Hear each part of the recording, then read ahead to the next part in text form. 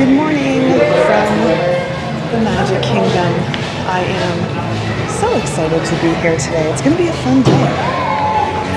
And we got here right as the park opened. I don't know if you can hear it, but it's all that fun music from the like the start of the day show, whatever it's called, the castle show.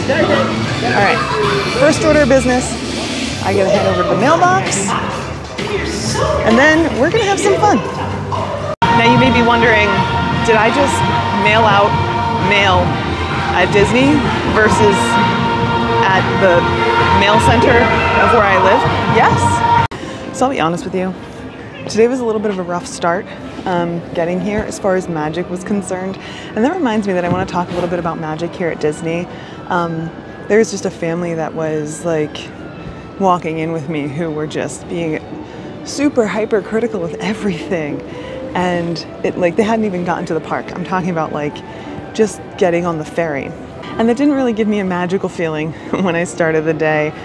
But then walking into the park, I saw someone propose, and that all kind of, it made me smile, it made me happy. So we're back on track for magic, and we're headed to Adventureland. We're behind the curve, but it's fine.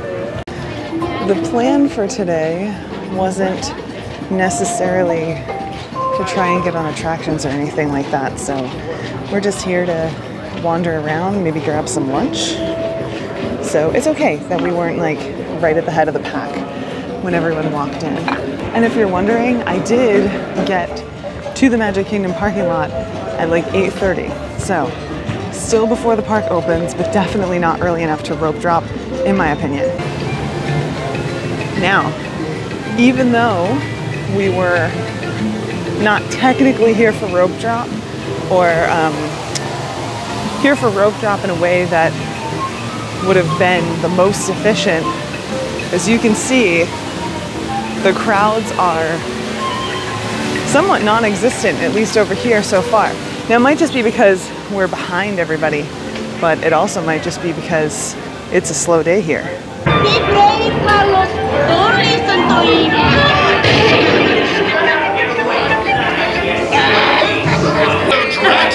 Oh, quit your clucking. The gentlemen want the rum. Don't ya, boy? Pirates was a great way to start the day. It was a walk-on, so why not? And there is honestly no one on this attraction right now. Is this going to be an empty day? Going to keep making our way around now, and as you can see, still no one here. That's a cast member up there. What is going on? Craziness today. I wonder if we should try and get on Splash Mountain. Maybe we ride it again. The line's not too long. There's a 10-minute line for Splash Mountain and a 5-minute line for Big Thunder. So we're gonna do Big Thunder first, then head over to Splash Mountain. Craziness. Big Thunder Mountain Railroad was a lot of fun. It's not as intense as I feel like I remember it being, but I mean, it's a pretty mild coaster. But for the record, it was a walk-on, and now we're about to walk on Splash Mountain. I'm looking forward to doing this again, just enjoying it. Last time I shared it with you guys, so excited. Splash Mountain is a tricky attraction to talk about because there is so much to say about so many different things. But the thing I'm most confident talking about is how much that attraction needs to be completely overhauled because of how poor of condition it's in. We're going to talk more about this in the future, but right now we're going on Haunted Mansion.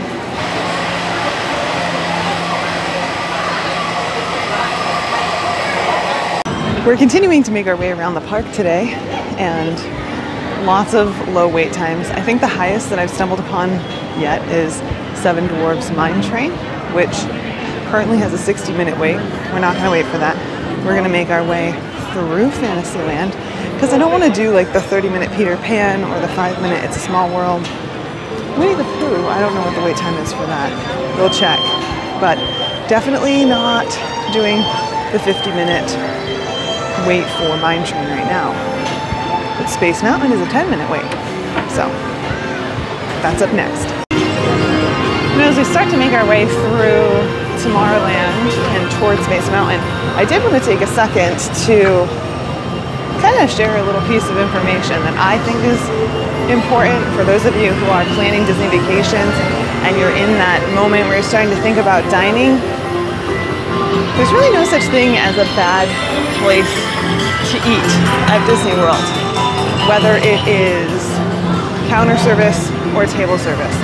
As long as it fits within your budget and it's food that you will enjoy, you can't really go wrong.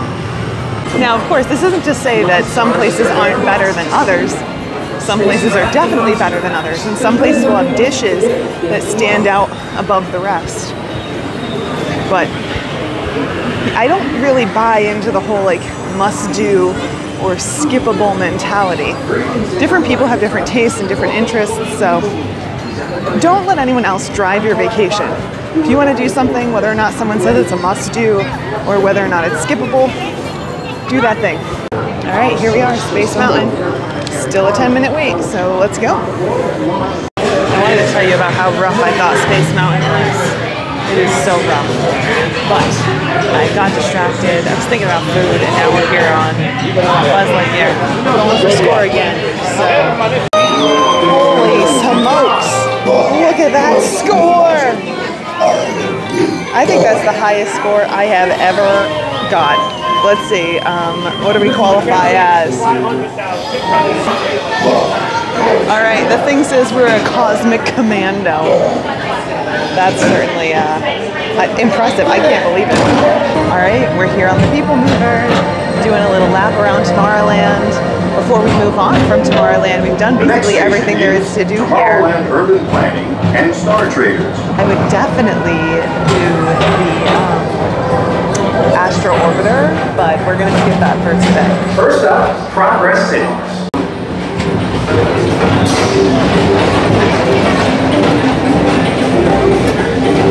Lots of work happening on Tron today. From Galaxy M31. Please keep forward-facing tentacles clear of oncoming vehicles. Thank you. And over here at the gift shop for Space Mountain. Looking forward to that opening back up.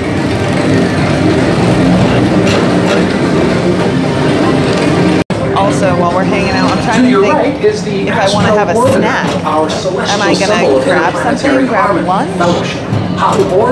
These are the things I think about while I'm on the People Mover. So we've done just about everything that there is to do. There are a few exceptions, things I just didn't feel like waiting in line for. But you know what's been brewing in my soul?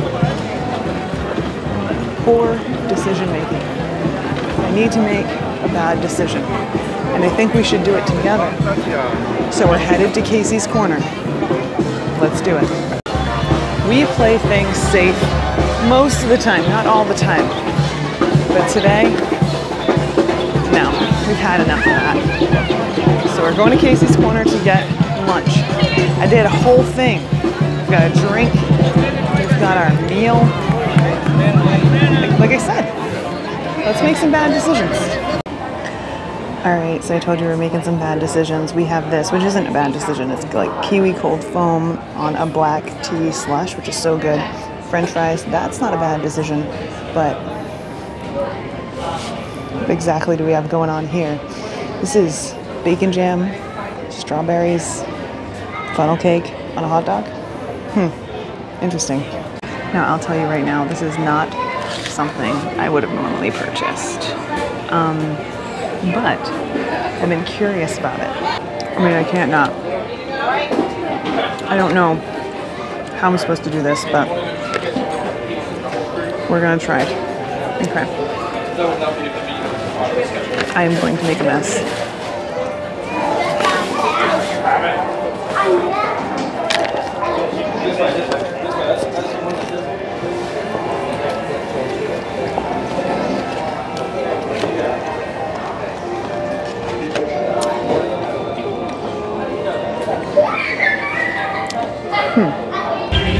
I've eaten half of this now, and I feel like I can share an opinion now that I couldn't share before.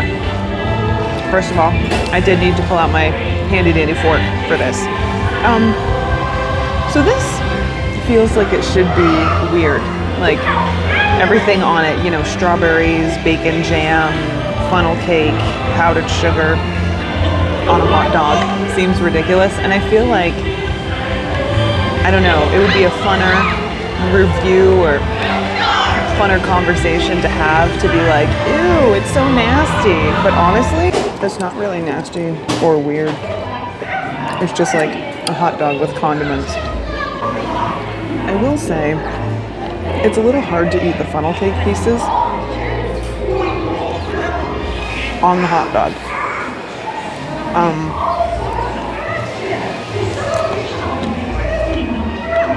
And the bacon jam does not look very appetizing. You really can't see, but it tastes fine. It tastes not unlike any other hot dog that you would eat. It's more like a, whoa, there's funnel cake on that hot dog kind of experience. But I mean, it's good. It wasn't quite a bad decision, just an interesting one. Now on the other hand, this, which is like Winifred's like youth elixir with kiwi foam and black tea, that is so good. Like really, really good. I would definitely get this again. All right, we're leaving. We've got our drink. We're going back home. I'll tell you what, today was a great day. It's not something I think you could necessarily replicate because it was like a bonus reservation, and this seems to be like a really quiet moment right now. I know that there are some people who will say like, well, this is a low season or whatever. I hesitate to say that right now, mainly because since 2020, things have been all over the place. So I'm taking you along, but don't count on being able to reproduce this. Well, hey, it is definitely later in the day. It's like hours later. I was working on this, getting it ready to share with you guys, and I noticed that my audio cut out, so I didn't get a chance to share the rest of our day, which really was just walking to the car, but we were having conversations while I was walking, and unfortunately those got lost. So here's the situation. I did want to talk a little bit about Wi-Fi, and I wanted to talk a little bit more about magic, but I think we should just do that some other time now because, well, I'm here. I'm not prepared for this conversation, you know. But that's all right. It was still a great time. I hope you guys had a good time with me as well. You know, there's always more conversations to have, so we'll just have to meet up again and have them. But for now, I want to take a second to say, I hope you have a great day. I hope you enjoyed the rest of your day. I enjoyed the rest of mine. I'm tired now, but this is very reminiscent of our trip videos where we would like hang out right before I called it a night, right? But yeah, I had a great rest of my day. I hope you did too. Thank you so much for joining me. As always, don't forget to like, subscribe, and do all that stuff. And I will see you guys in the next one. Bye.